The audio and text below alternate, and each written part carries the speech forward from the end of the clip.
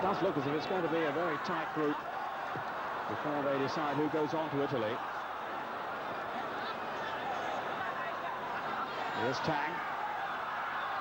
That was a good run. Oh, what a goal!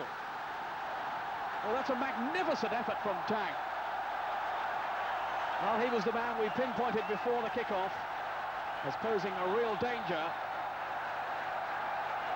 And how accurate that assessment proved to be. A cracking shot then by Tang, beyond the goalkeeper. And China have taken the lead. The goal from Tang Yaodong on 61 minutes. Good footwork initially, and then he spotted the opening and got a long way out, and the goalkeeper was always... But can they still do it?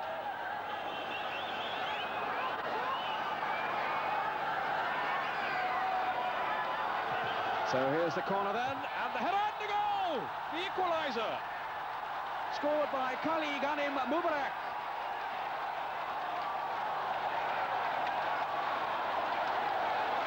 And the UAE are back on level terms with less than 3 minutes to go.